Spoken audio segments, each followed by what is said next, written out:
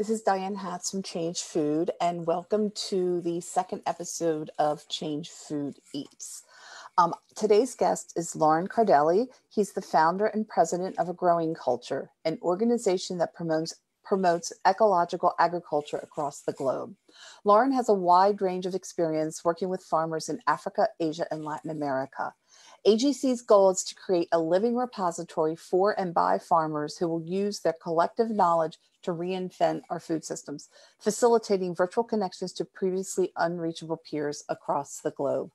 Welcome, Loren. How are you? I'm good. Hello, Diane. So, how have you been coping during the pandemic? I have been coping. I left my basement apartment in New York City because I didn't want to cohabitate with a bunch of cockroaches during the quarantine. How was the escape? Because you left at the height of it when it was really, really bad here, didn't you? No, I left right before. Oh, you did? Yeah, I left in March 15th or something. Okay. Yeah, So it was ugly. It was scary here for a couple months. Really scary. Mm-hmm. I have no idea besides testimonials from friends and pictures and news, but it's I haven't been there, and it feels kind of weird to have, departed the city you love in the time of, when it needs the love. But I couldn't be there. We don't have a super, comfortable living situation, so I didn't want to quarantine there. And I'm down in the mountains of North Carolina. I'm using a hotspot on my phone, so if the connection goes out, I apologize to everybody, but this is rural life, and yeah. How was I can't pronounce it, Isaiah? The not quite a hurricane storm. Didn't it pass through you last night? Because it's here now. It just hit New York City less than an hour ago. Yeah, it was. It's been raining pretty hard. On Friday night, we were doing a broadcast. We have a weekly broadcast called the Hunger for Justice broadcast. And during the closing remarks, I was holding my computer and talking right over here, and I got electrocuted through my computer.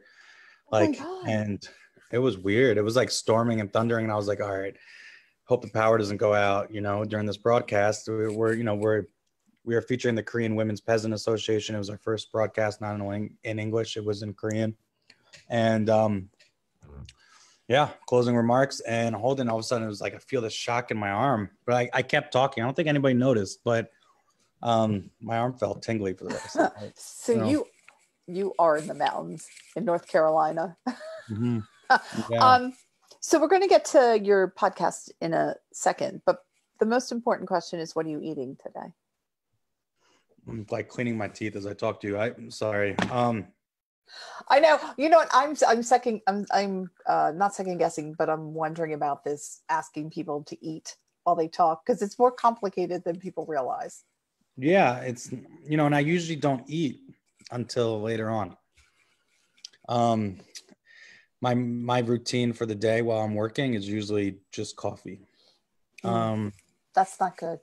No, it's not good, but I need the energy. When I eat, I get, my energy runs out, and I'm pacing back and forth. I don't have a Fitbit, but my step count is pretty damn high. And that's the problem with my partner living in that small bedroom apartment. She's like, I can't handle you pacing all day long every day and not be able to escape, because I can't talk. We're going to try this right here, but I'm going to move my hands and do, because I can't stay still when I'm talking. But because of you, Diane, and because of the immense amount of love and respect I have for you, I am eating this morning. And I have almonds, beef jerky, and apricots. So it's snacking. Yeah, I haven't cut it yet, but I have it's an heirloom tomato. I gotta be honest, heirloom tomatoes are great. We're saving varieties of tomatoes. Give me a Jersey beefsteak, and I am the happiest camper on the planet. It is old school red tomato, but this looks pretty good. It's ripe, it's ready to go. And one of the things that gets me, so this is a tomato, it's got a little brown there, it's got a little green up there. Why do people want food that's so perfect? And why does this cost so much money? Well, I don't know what is perfect. I don't know if my point of views you necessarily reflect most people's point of views about perfect and about, food. For me, everything is political, and I go there. I don't quite get you know, the the community. I don't engage as much. I don't know the statistics around like food waste, or around these It's a food issues. lot. You It's a know, lot. It's like I 30, know it's 30 a to 50. lot. Yeah. You know? But I mean, I don't know too much beyond the fact that like you have something like, for me, like in the United States, we talk about food waste, right? And we talk about it as a concept of like post production of like what the consumer can do, right? Mm-hmm. Yet what we don't understand is that like in the United States, like you know, per acre, our caloric production is, one of the highest in the world, right? It's over twice as high as in India. And we're talking about the amount of calories produced per acre. Now, the amount of calories delivered per acre are actually higher in India, right? So like Wow. India feeds more people per acre, feeds more calories per acre than the United States does. Why? So we're about like at a 40% efficiency rate, right? Because our whole system, like so when you want to look at food waste and you want to look at it as like what you waste after you buy from the market, right? Or what a restaurant wastes, like, and you don't want to talk about like industrial agriculture and the political aspect of production, which is the main driver. Like to me, it's kind of absurd. So where I want to talk about is, you know, ethanol production. I want to talk about subsidies. I want to talk about feeding corn and soy to animals, and I want to talk about what the hell we're growing, right? Like, because this is a reflection of all of that, right? Like, you know, I'm not as interested per se as in the consumer, angle of that, because I think when you pass the baton to the consumer's influence in the food system, what you get is an empowered elite base. What you get is, um, you know, consumer privilege, and at best, but then at worst, what you're getting is passing the baton down to the people purchasing the food, rather than the people making policy and driving our food system. So I think, But I'm confused because don't you want people at the bottom creating the demand for what they want and then shifting the system? Like who's on the I'm bottom?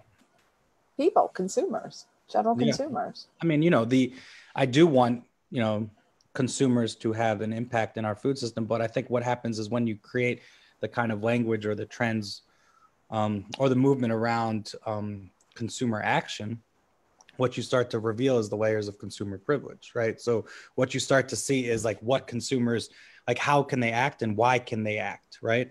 The issue is that like almost 40% of the world's population are peasant farmers, right? Like that's right there, the bottom, right? Like right there, our food system is designed to produce calories, not nutrition, to consolidate control, not democratize production, and to protect the bottom line, not the bottom billion, right? And Right. like, communities faced with food apartheid, asking for them to change the food system in a lot of ways can be kind of absurd, because it's like, what power do they have when you put the power within like consumer privilege and consumer choice all the time, right? A lot of these Well, okay. situations are created. Well, I'm going to throw this out. Yeah. I agree with you about consumer privilege, and it's a big problem, and it's something that I want to discuss with people during the course of this show, because well, you know what, I'm going to ask you the question I'm asking everybody, and just so people know, I'm asking every guest the same question. I don't know what's going to happen with it. I might put it together in like a mini documentary, but I want to see if something comes out of it. But what do we need to do to create a food system where everyone can eat healthy food? That's everyone. And that ties in with what you were just saying. Yeah. So it's like, how much time do I have for that answer? Do we have over an hour or? You know what, Lauren, we can go on as long as you want until I fall asleep, until my dog has to go, my foster dog has to go to the bathroom. I think food sovereignty creates a really good framework. I think you can also look at like case studies that have been implemented around the world. What do we? Okay, I'm gonna keep on you because I want like sound bitey. I want. Yeah, I know you want a What soundbite. do we need? What do we need to create a fair, equitable, healthy food system? What's your opinion? Because everybody's going to have different opinions. And this is the thing I'm grappling with is, and one of the reasons I'm doing this. If I boil it down to a soundbite, which well, it could be more in a I appreciate the challenge. No, I appreciate this, Diane. I really do. I will boil it down to, we need to support the very ones who grow our food and allow them to design, designate, and execute a food system, right? That works for them. Can you just say that again? We need to do what? We need to support the very ones who grow our food, right? They need to be the ones making the decisions and guiding our agricultural policy. You know why I say that? Now I can go in depth because the soundbite's over a little bit, but agriculture is a 10,000 year journey of injustice, and injustice towards the one who grow our food. Like, we talk about the Neolithic revolution and the first seeds sown were seeds of wheat. Like, that couldn't be further than the truth. The first seeds sown were seeds of injustice and hegemony, right? From day one, like, the peasant class was under attack. As soon as you have a system that creates surplus, you have a system that creates hierarchy, because who distributes that surplus and who grows that surplus. All of a sudden you have the social stratification. You have embedded patriarchy. You have, and what we're realizing now is that the very first walls built around these societies were not designed to keep people out. They were designed to keep peasants in.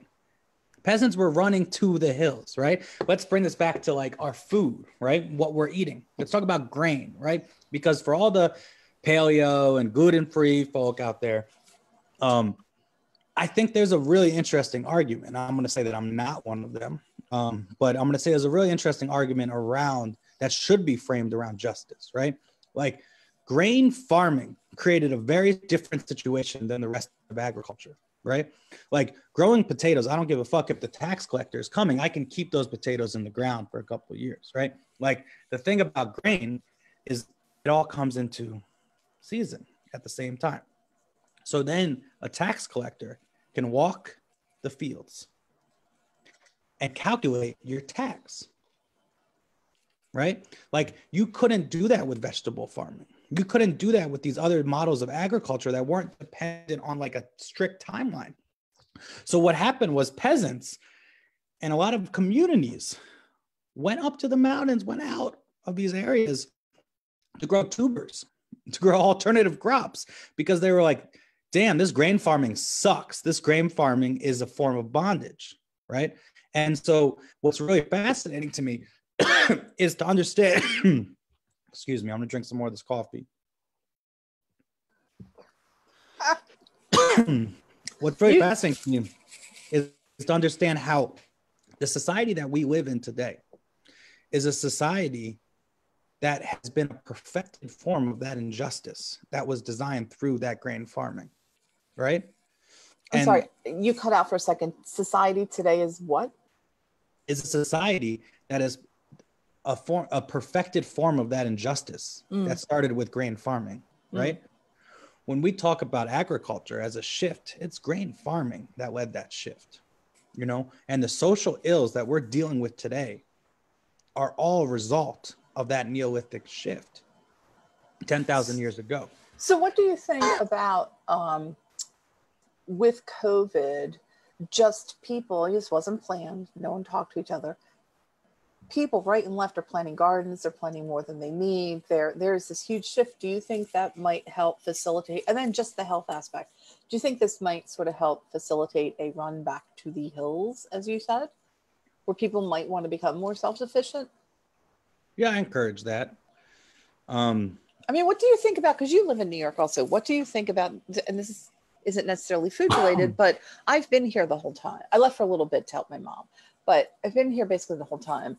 And, you know, things are starting to close. And my mail carrier told me in 1 week in my zip code, 10,000 people put on mail forwarding. So some are just at their second homes. This is a wealthy area now. Some have moved. but 10,000 people in 1 week. So Mm-hmm. what's New York going to be? And then people who can't leave, who can't afford to leave, they're hungry.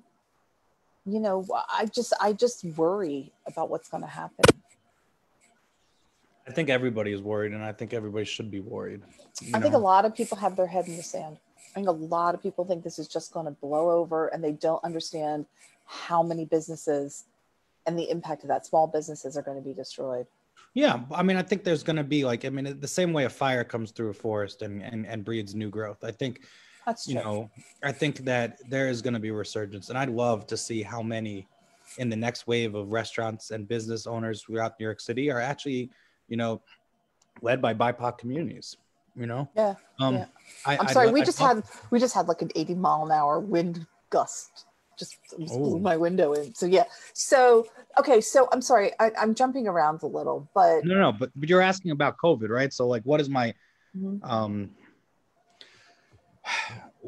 and you're asking about how this kind of resurgence of the victory garden, of the, growing your own.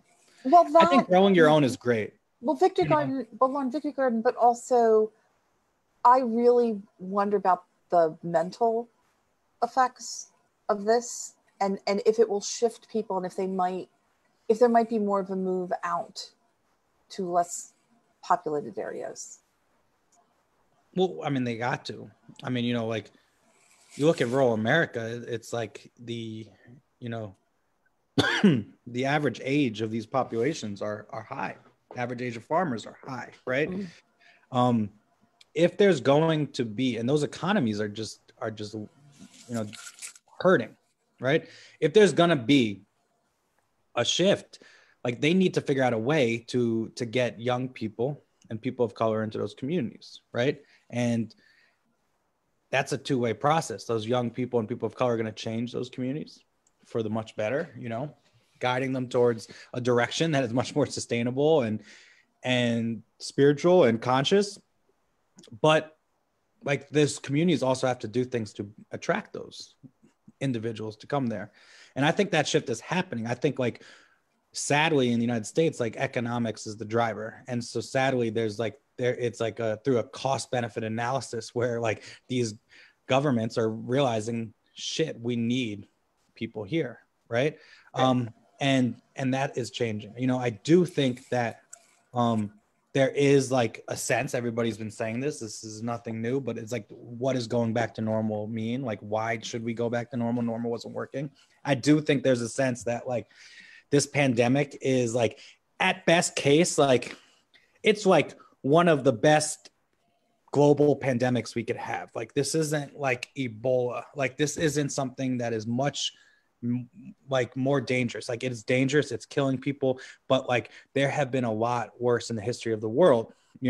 Climate change is going to affect us in a very different ways as well. And climate change is going to be certain communities. It's not going to create that global solidarity that, like, COVID-19 created. So what we have right now is an opportunity to make a shift, an opportunity to make a transition to a new model. And this COVID-19 can be a real check and a slap in the face to wake us up to What do create you the think? situation. What do you think that model is or should be?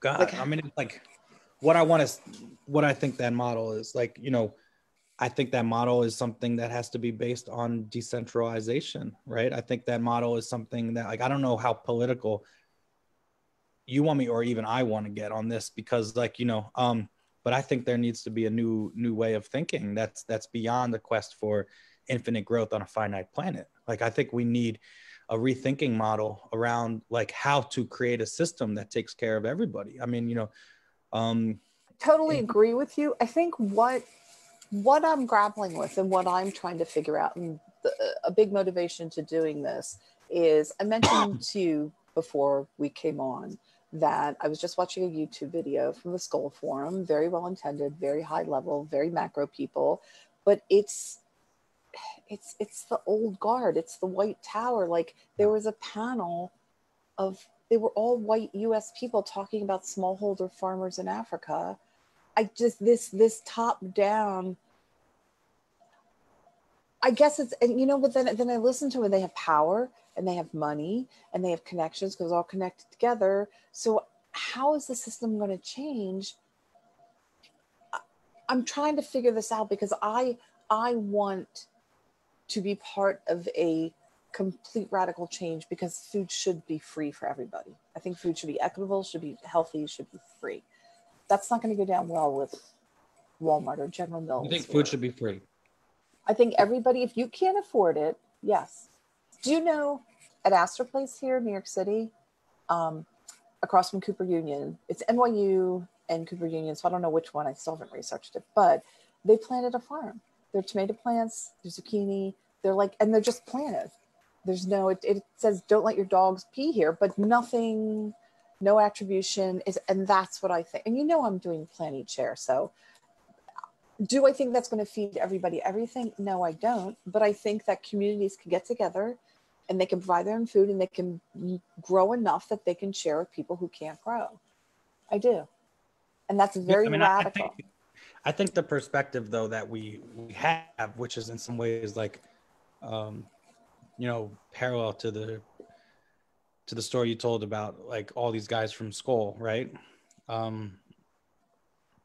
It's that like what we think in the United States is that like we are this food system. Like we think that it looks anything like New York City or like Astor Place or like the Midwest. And that's just bullshit. It just doesn't, right? Like, over 70% of the world's food delivered is grown by smallholder farmers. Like that's less than 5 hectares, right? That's 94% of the farms in the world are small, right? That's a vast majority. That means that probably like 95% of the ones who grow our food don't look like you and I, right? These are people of color. These are like, and so why, when you have a Skull Foundation, event, or why, when you have one of the many conferences that exist in the sustainable ag space, right, in the United States, is it just blatantly disregarding that fact that you have people that don't grow our food talking about how to grow food? Like this is absolutely bogus and bullshit. And it's like, we want to think about what works, how to reimagine a society. Like, it's not about like us coming up with those answers. It's about us being open to listening and engaging with the people that do have those answers. And I could sit here for 2, 3, 4, 5, 10 hours and tell you farmer after farmer from around the world that is reimagining a food system and creating actual scalable impact that is transforming local economies around the world. But guess what? We don't hear about them because they're not Kimball fucking Musk. Like we don't hear about them because they're actually in other areas of the world and they're people of color. So you know what another word for like unnamed scientist is? Farmer, right? Like, and that's what's happening. And these farmers, these unnamed scientists over millennia are creating models and biodiversity that actually have the potential to transform our food system, right? Like, I mean, and we even have it in our own country and we're not listening to it, right? Like Chris Newman in out of DC, like with Sylvanica Farms is doing amazing work, reimagining a decentralized food system, right? Based on the support, energy, and capital of Black and Indigenous people of color. Like it's like that needs to be supported full stop, right? Like I don't care about an initiative from Barilla or General Mills. Like, I don't care about another damn article in the New York Times about some asshole promoting vertical farming in a skyscraper that's going to cost $1 billion and further cement our food like into the hands of corporate conglomerates. But how do we gain the traction that we're taken seriously? This is what I'm grappling with because of the work I'm doing the other half of my life. I'm getting more into that world, and I want to see how we can. I don't want to just become a cog in that wheel, that big ivory tower talking head wheel that talks and doesn't listen. Well, I do think people are well meaning. I don't know how many are profit driven and how many really care. But yeah, it's a conundrum. So you said you think we need to decentralize it, and that's your solution. So explain what you mean by decentralizing food or decentralizing things. What I'm saying is that, like, in our current model of agriculture, we produce enough food for almost 11 billion people, but yet in a population of 7.5 billion, 1.2 billion go to bed hungry. That equation doesn't work unless injustice is present. right? Like we want to talk about food, right? Let's look at chocolate. West Africa produces over 75% of the world's chocolate, right? But then you hear some concept like Belgium chocolate. What the fuck is that? There's no such thing as Belgium chocolate, right? Like there is West African, right? And what happens is we create a society where less than 2% of the $100 billion revenue goes to West Africa, right? So like we want to care about these little like non-GMO certifications or these like ecological, regenerative, whatever. But like, I don't care if all those farmers are organic or regenerative, they're still getting screwed by the system. And that system is, they're being screwed because we have a system where the rules are set up by the corporate conglomerates and the monopolies. This is the thing. I agree with what you're saying. How can you, be taken seriously, and have an impact? Like, is just fighting the machine the answer, or is it taking your message into the machine to get the machine to change? And I'm not saying start working for. I mean, I think it's kind of funny here because it's like, I'm not worried about me being taken seriously, right? Like, I don't take industrial ag seriously. Like, you know, like like their statistics and their information is bogus. It's just not like they don't feed the world. They're not more efficient. Like, it's just like I'm tired of acting and engaging them in a way which further perpetuates understanding that like they're needed in the equation when they're just not. Like that. It's absurd. Like for every, you know, kilowatt of energy put into a smallholder farm, the average is 10 to 30 kilowatts out. For industrial ag, the average is 1.5 kilocalories out. So like, let's talk about fucking efficiency. It's not even there. And it's like, and like, I think when we enforce this narrative of them have to be like countered in that aspect, like I don't know if it works, and I could be wrong.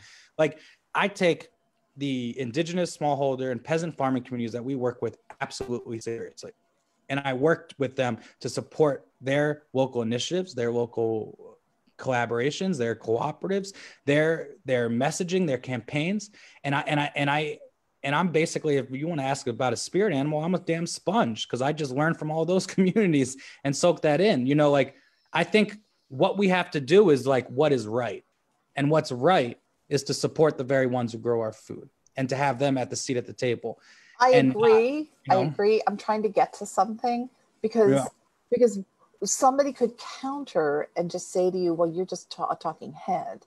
Why are you different than the people in the White Tower? Like, what are you doing? What libraries could you be creating? Like, what are you doing to help solve this problem and to shift things? I'm dropping you a hint there, Loren. I know, but I feel that like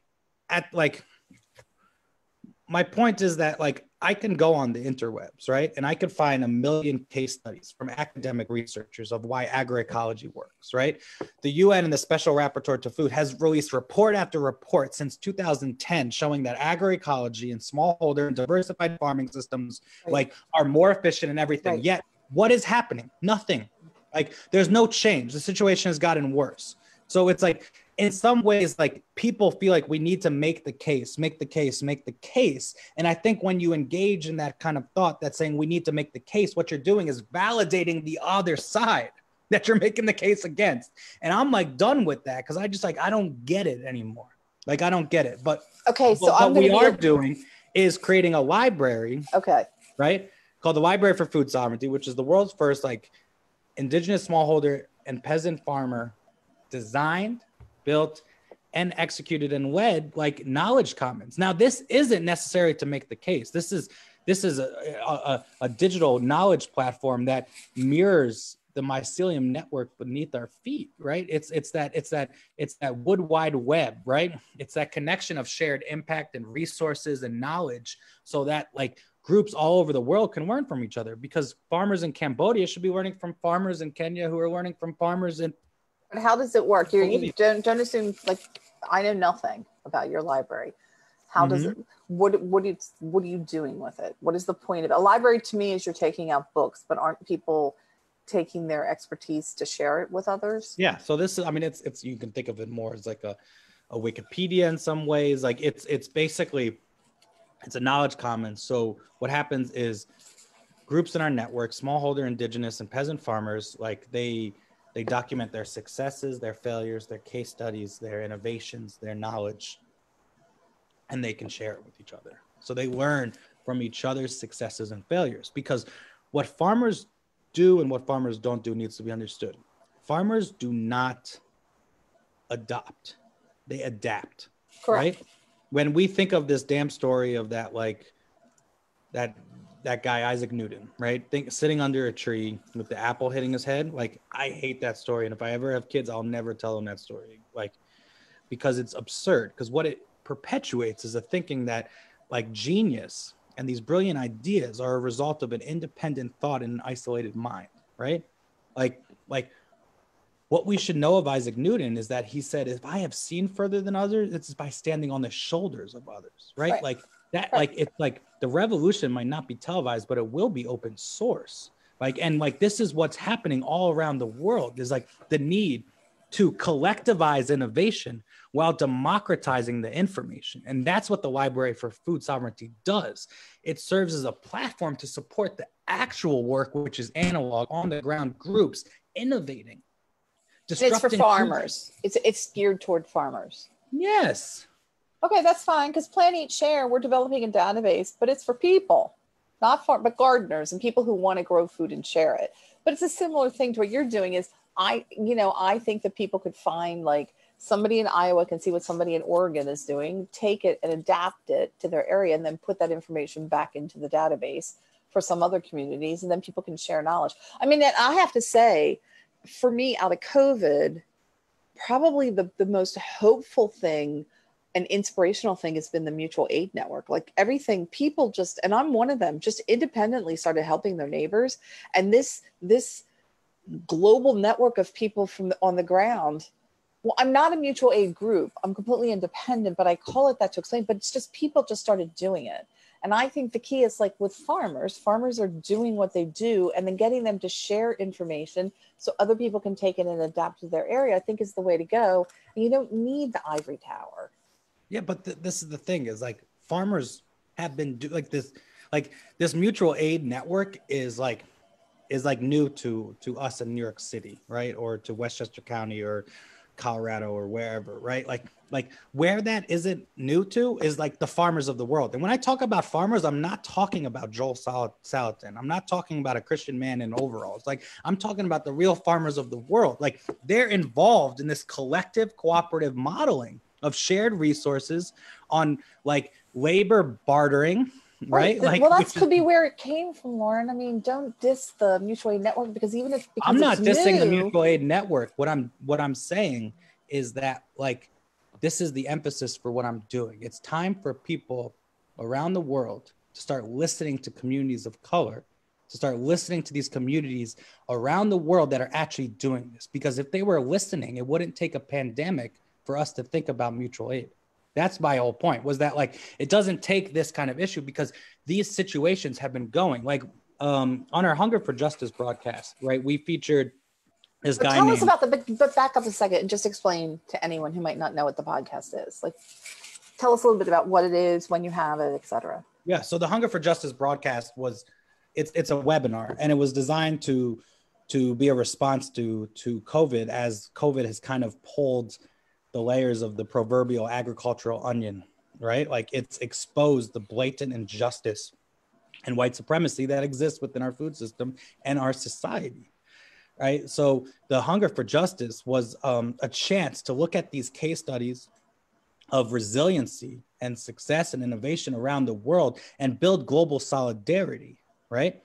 So we've been every week featuring amazing groups from around the world. This Friday, we have Elizabeth Mapofu. If you don't know who that is, then you should, right? Because if you're a food activist and you don't know who that is, then you're not a food activist. Because the largest membership organization in the world is called La Via Campesina. It's not Red Cross.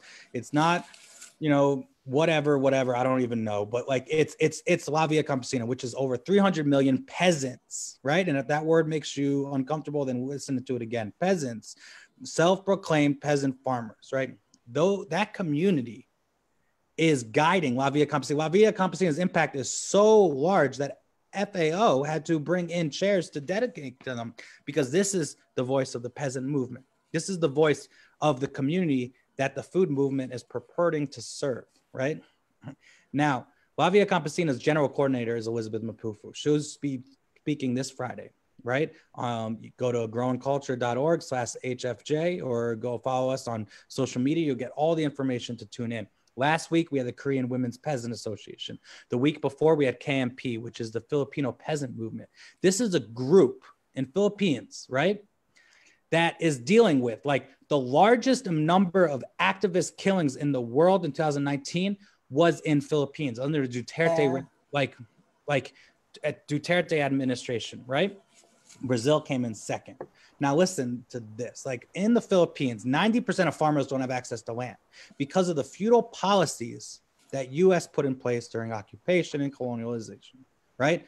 Those policies are still in place. There has been campaigning for land reform, and there's been government promising of land reform, but Duterte has further entrenched land into corporate monopolies. Okay, so when farmers are campaigning, they're getting murdered. For non-activist people, what's feudal policy? For people feudal policy is like the feudal systems, right? Like, so it's like we know about like the UK and the empire, like, you know, like the feudal systems of land ownership that were put in place, right? That are incredibly hierarchical and that are designated through corporate or land ownership or family ownership, right? And so this system has created like peasants and serfs rather than democratize ownership of land, right? So what happens is these communities don't have access to land. They can't get it. And so what happens is when they're campaigning against this, they're getting shot. And in the Philippines, it's about a farmer every 4 days is get his gun down. And that farmer is women, children, and men, right? There was massacres, like 9 people. So how does that change? I mean, I'm not trying to cut you off, but how does that change? Because there's so many horrors and we just get horror after horror after horror. And it is horrible. But someone be like, well, what can I do? Like, how do I change? Can I buy a certain food? What does one do? Well, see, I mean, that's the thing. It's like, honestly, I don't think we get horror after horror after horror. Because I think most of the horrors aren't heard. And I think that's the problem. Like, I don't think like people know that. Like, how many people, like, you go to a farmer's market and ask them where farmers are getting killed. Like, they won't be able to tell you Philippines, right? Like, they won't know about this stuff. So I do think knowledge is power. And the second thing, I think that we have to understand that like our administration with Trump, it empowers and entrenches like Duterte's hold, right? Like they are 2 peas in a damn pod, right? And that's the reality. Like there needs to be system change. Like if we had a government that we should have, there could be pressure. There could be pressure onto people like Duterte to change this policy and stop creating these human rights violations and stop murdering his own people. But he's been massacring people left and right since he came into office. And we don't have the backbone of an administration to say something. So yeah, you can vote, you know, but you're also, when you're buying these products, like, are there any companies that are offering real support of Filipino farmers? Like I can maybe name a couple of them, like at best, but I don't know enough to make a promise that they are. But like when you buy sun-kissed mangoes in your dried bag that are covered in sugar, what does that mean? It's not helping, right? Those are those corporate monopolies that own the land. But this is the thing, you're saying they're not helping, but how are they not helping? Like I'm just pretending I'm Susie Q in the suburbs and I want to do something. I'm hearing all this law. Oh my God, it's so horrible. My sun-kissed mangoes in sugar. I know they're not bad for me, but I didn't realize I was killing farmers. Like, how does one know what to do, what not? Like, would you say most industrial food? And that's, you can't do blanket statements like that. And I'm sorry, I'm not trying to argue or get on you. I'm really trying to drill in to see if we could come up with like some ideas. Because I think what we're programmed to say is that what people want me to say, which ties into like the US food movement's like point of view, is like, oh, buy from this one brand, right? Like buy from this brand and like everything will be solved. And that's what we want so damn bad. And I'm not going to do that because it's absolutely absurd. Because if that brand existed, it would be so high cost that the people that so much of our population wouldn't even be able to buy that damn brand because it'd be like the equivalent of Gucci on the Whole Foods aisle. Like quinoa, just look at quinoa. But this is what happens is we create this like, and that's consumer privilege. It's like, so like what you can buy from this superfood company that's like doing fair trade. But if we even think fair trade is enough, it's bullshit. It ain't enough, right? And there's very few organizations, and I'm talking about companies out there that are actually creating equity sharing models. There's very few that are exporting with equity sharing models, right? Like, and maybe we should ask those questions and put pressure on those companies rather than all those environmental certificates, because all those farmers could be growing on organic land, but they could still be getting shot and like underpaid, right? Like, and that's the reality of the situation. Like, we prioritize environmental impact over social impact because we want to remove the social aspect of our food system when it's absurd, because the food system is how we organize ourselves, right? It's the birth of how we organize ourselves. What do you think about just migrant workers in the US? But that's the same thing. How many people go to a store asking about how that animal was treated? And how many people go into that same store to ask about how that workers were treated? I actually think more people ask how the animal was treated than how the workers are treated. And I do think that is a fault or an oversight of the food movement. And I'm guilty because I worked on anti-factory farming stuff and I was not aware of how bad things were for the human part of it. I know about the animals, but I do think awareness, people are becoming more aware, but like, and maybe with COVID, because there's not as many workers in the fields picking crops. Just a moment ago, you were like saying, we hear horror story after horror story, but obviously those horror stories weren't reported. And that's why people weren't aware. And that's why people need to know. Because, well, this is what I'm getting at, is that people turn off after a certain point. And there are some people who just the way, and I'm not saying change, Loren, you know, I love you and I want you to be you all the time. But to get to certain types of people, if you tell someone over and over again, don't eat a Big Mac, they're going to go buy 5 Big Macs. Like, there's this shut off point for people. So if people are just told like, this is horrible, everyone's dying, they just go, well, there's nothing I can do. And they go into a shell. I'm just trying to dig into what you're saying to see if we can find points at which people can jump off of to do something else. I understand. But the thing about it is, like, as a nonprofit, they create a system where you need to communicate, like we're in a system in the nonprofits to fundraise, right? We're in a system where we have to look at these privileged communities and empower them to get the funding to work with these other communities that we want to work on, right? And like this year, I've kind of made a commitment. Like, I am not going to chase funding. I'm not going to chase like rich philanthropists to get them on board, right? We're going to do everything we can to support the very groups that we want, that need the support, right? And as an organization, we exist. And so every day we have calls from farmers from Philippines to Palestine to South Korea to Kenya to Zimbabwe to Bolivia. Like, we are working with groups all over the world to support them in their campaigning and their programming. But there's not a one size fits all.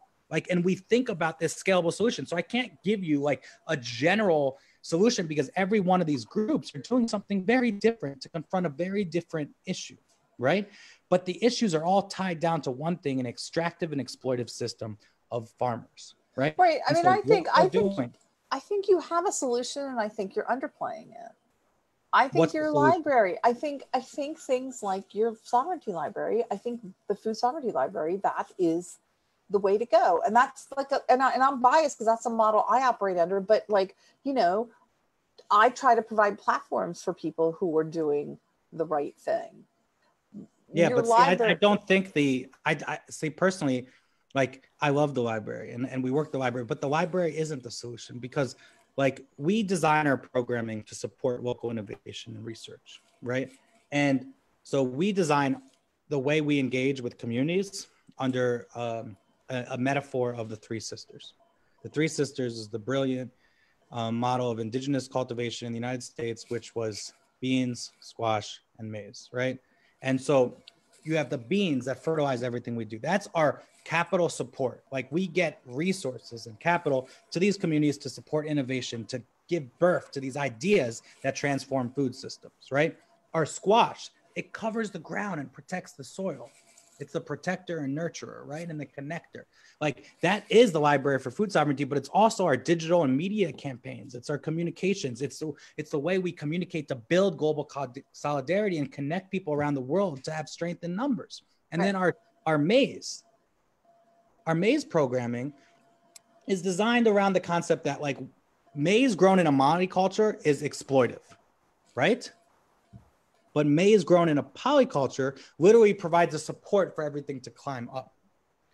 Funders, philanthropists, and the privileged exist in that monoculture. They exist in that monoculture in this world where their society has been built and designed for them in the same way that industrial agriculture was designed for maize.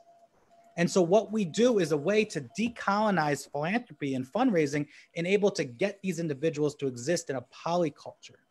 Right. And so like when I think of like the Library for Food Sovereignty being this digital platform that exists outside of actual capital, actual reparations, actual advocacy work, right? Like I think of it as exploitive as maize grown in a monoculture.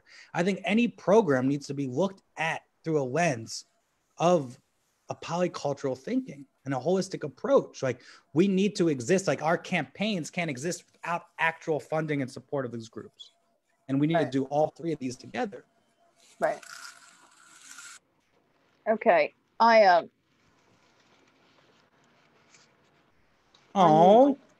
This is Crimson. She just came out of a van from Tennessee. She's a came out of a van from Tennessee? Yeah, she's a rescue. I foster. She's a foster. So she's up for adoption, everybody. How do people adopt this beautiful animal? Social Tees NYC TEES. And I'm sorry, I'm not trying to change the subject. I get, you inspire me and scare me at the same time. Yeah, I think it is scary. I mean, I think this pandemic is scary, and I think this pandemic has shooken us all. And I think that like the reality is it's scary. Like it's like, you know, what it means to be a Black person in this country is scary, right? And the problem is that like so much of our population didn't have that fear. And that's why we've perpetuated the systems of injustice. And I think it's time for us all to get a little bit fucking scared, right? And like for all of us to mobilize. But like, I think the general thing that I'm trying to communicate, Diane, is that like, I don't have the answers.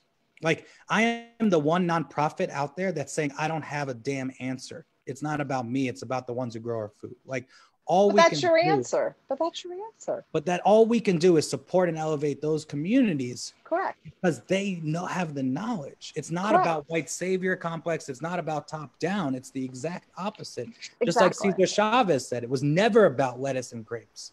It was always about the people. And the food movement has fucking lost that. They've lost that. They need to tap into it. But tell me what you think. I think over the last, maybe not quite 10 years, maybe just say 7 years, 8 years, I think the food movement's really changed. I think since big food, like when I started 20 some years ago, it was different. It was a lot different. It was before startups. It was before Walmart was selling food. You know, it was a very different. I do agree with you because I've also been thinking about that myself. I feel like the advocacy food movement has become corporatized. But I also done corporatized. You know, regenerative ag is a brand. It's nothing else. But I guess I wonder, is that how, I know movements evolve under, you know, they go through phases. Like, is that how things evolve? And how do we stop it? It's a natural evolvement, but how do we stop it from self-combusting? But the thing is, it's because it was never a movement. It was a trend. And I don't think we've ever had a food movement. I don't agree with you. Why? Because there are... Sorry? Show me a movement in the history of the world that wasn't populist driven, right? Like It became populist driven because it's not populist driven today. Well, that's what I'm saying, is it's changed. Well, I think... Go ahead. In the last 15, 20 years, right? I haven't been steeped in this for longer than that, right? What I've seen is the holding up of chefs, scientists, and journalists. I've seen the same white man talk over and over again about our food system through a lens that is void of social justice or any kind of populism.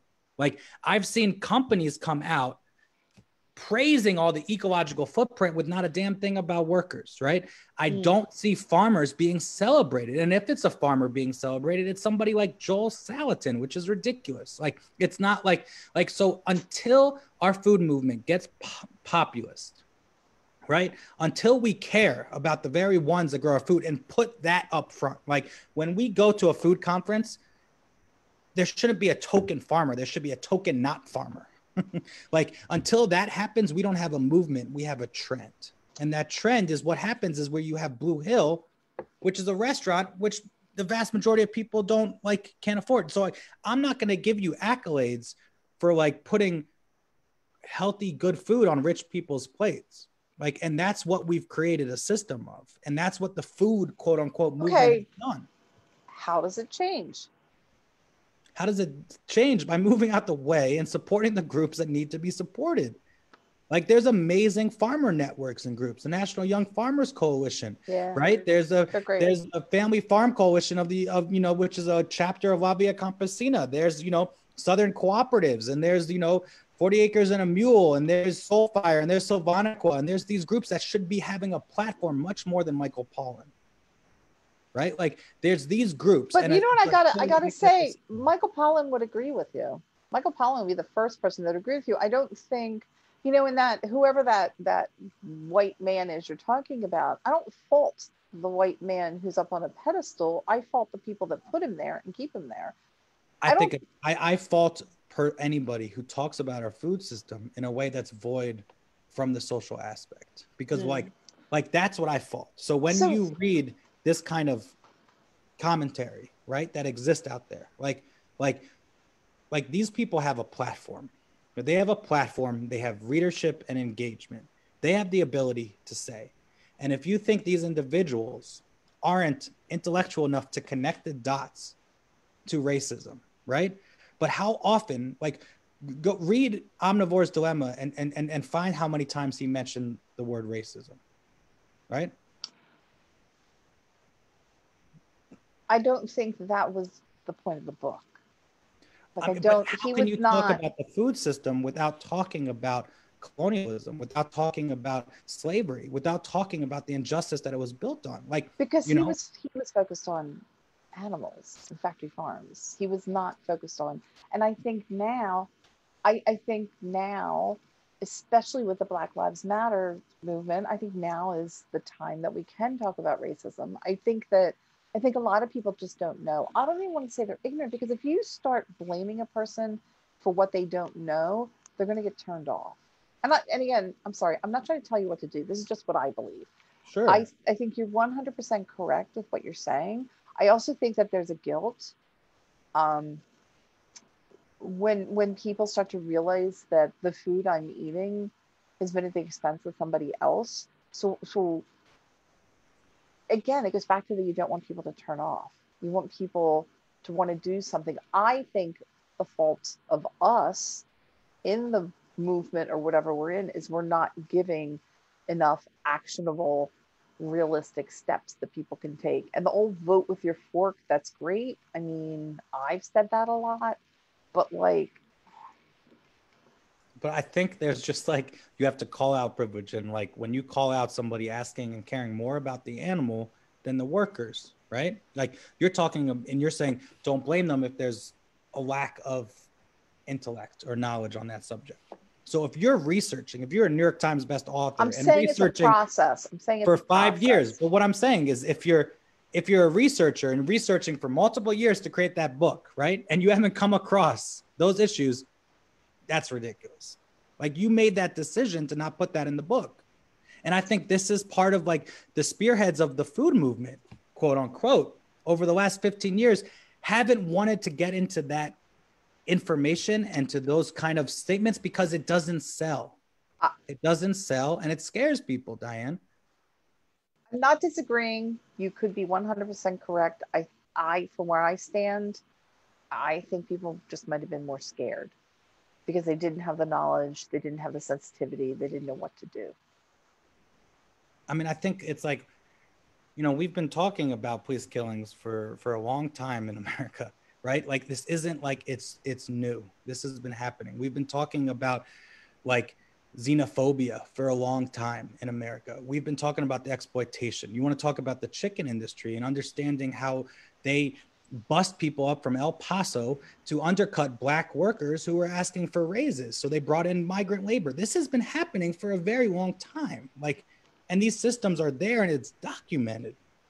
Right. When we choose not I'm to getting talk back about to how is it going to change?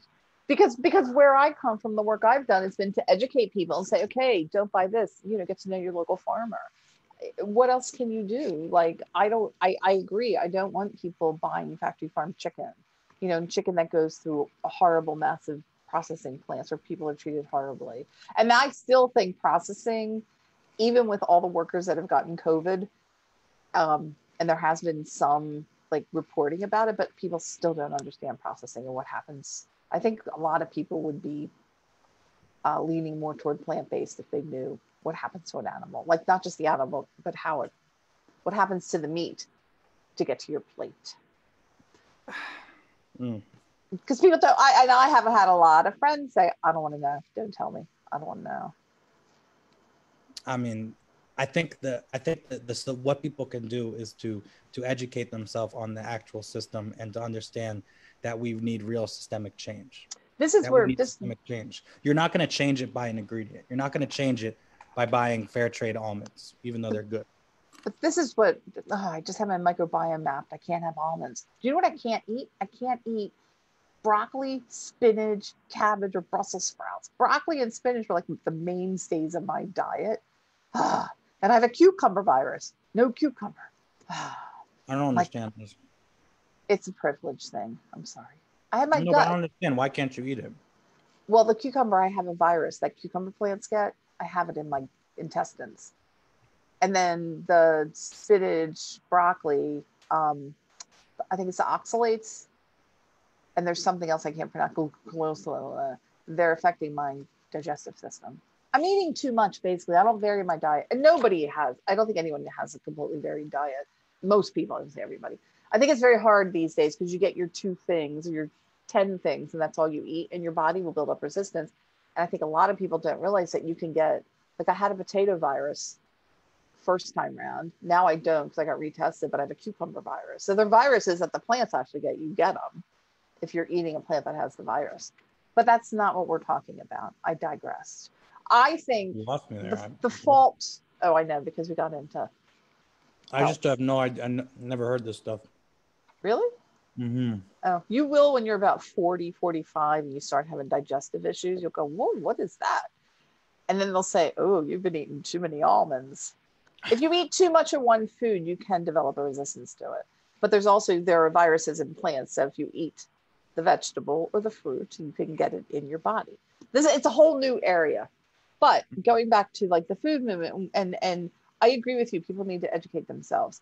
I think what saddens me is that's what I've been doing for 20 years. And it just hasn't, it's like so much work still needs to be done.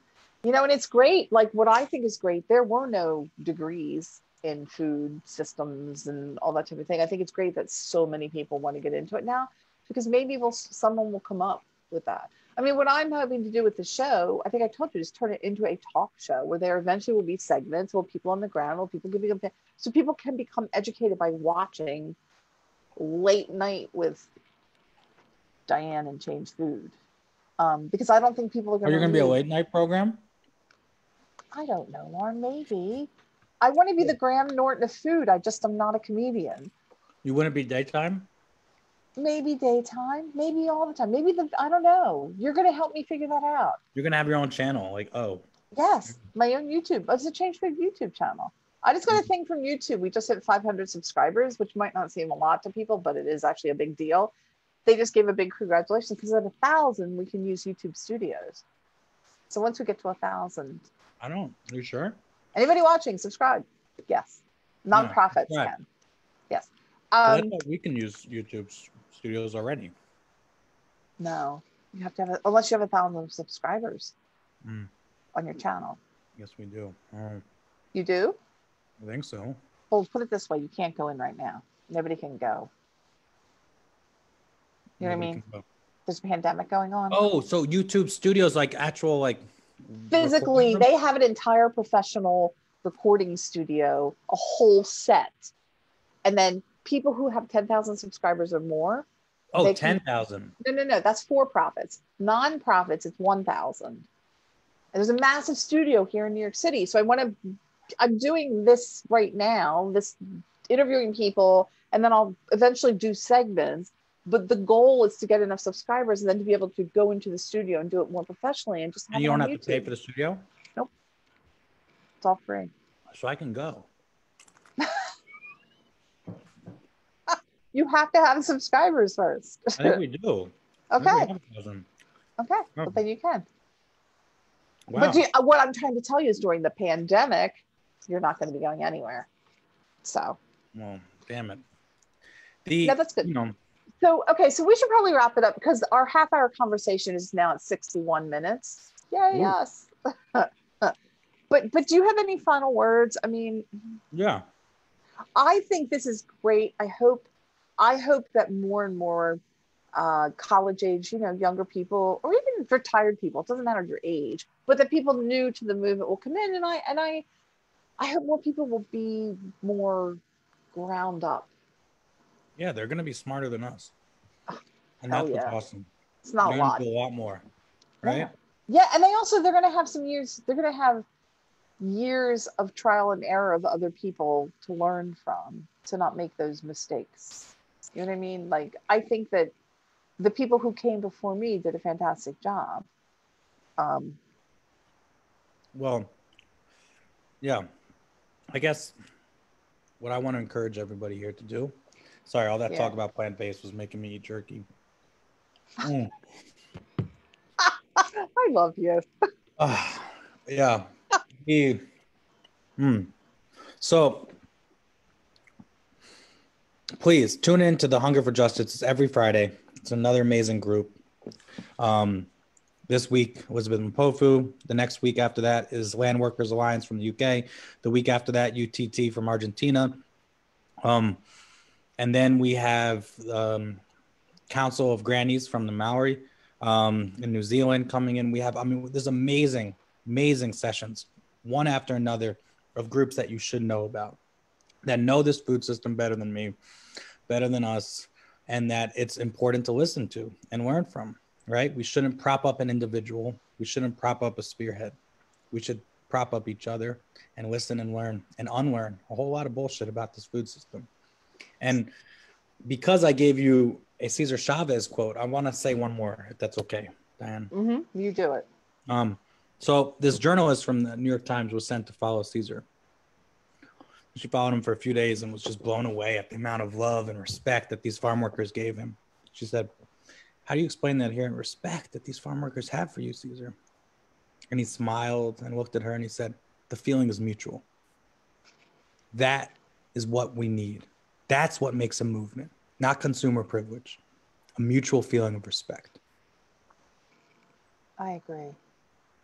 So how can people, if they want to learn more about you, how do people find you? Growingculture.org. Donate. I mean, if you're really cool, you want to do a monthly donation. Go on, do like a 5, 10, 50, 20, Oh, $100 donation. okay. No asking for money. Oh, well, you never told me that, and why not? That's fine. You can do whatever you want. Yeah, doesn't make What? me richer. So what do you think about? Do you ever know any of the farmers you work with? Do they ever do Kickstarters or campaigns? And do you ever, like, I'd be happy to promote if somebody, because this is the thing, is I can't go to my farmer's market and support a small farmer in Africa. But do they ever do like Kiva, or is Yeah, but that? we also sponsor that. So if you support us, we'd sponsor more programs. Like it's like, and we're a 501c3 charity, so it's tax deducted. I know I can't ask, but you're asking me to, No, you can do whatever. So if people gave money, if people donated to you, the money that you get into a growing culture goes to support farmers and their farming around the world. let me explain something. Our organization doesn't have any full-time employees. We don't even have enough resources to pay healthcare or anything. Like, this is an activist network, and the vast majority of these resources go straight to the communities, goes to developing communications and support and legal assistance to all these groups. It goes to incubating programs around the world that are community-led and community-driven. This is what our organization does. It's not, we don't have offices like Oxfam, right? Like, we don't have like a headquarters like Charity Water. Like, that's not what we are. Right. There are, for a lot of American farmers, there's a lot of GoFundMe's. I suggest everybody go check out Sylvaniqua's farm. They're doing a fundraise right now. How do you Capital spell raise. that? Sylvaniqua. Sylvana. Qua. Chris Newman. He's doing the farm down in DC. It's really incredible. It's indigenous and black led farm. I would recommend people to support. If you're in New York, go on Amber Tam's GoFundMe, support, and let's work together to get Seneca Village, the historical site, turned into a community garden for Black and brown folk in in New York City, right? She's got an amazing message. Go check out Amber Tam. There's a million other farms to support. Don't just support the best known ones. Support them all around. And follow AGC. I do. Yeah. Okay, so I think that's it. We went way over what I thought we would, which I'm very happy about. No, don't be sorry. I'm very happy that we did. I knew it would be an in-depth, passionate discussion with you, Loren. So, because you got me on these almonds. It's giving me all this energy. So I just want to say thank you to everyone. I will see you next week at 12:30. So the way we're doing the program, it might be a half hour, but as you just saw with Loren, could be an hour or more. So thank you, Loren, and be well. And I hope to see you here in New York soon. Yes, thank you, Diane. You're awesome. Love Change Food. Thanks. Change Food, signing out.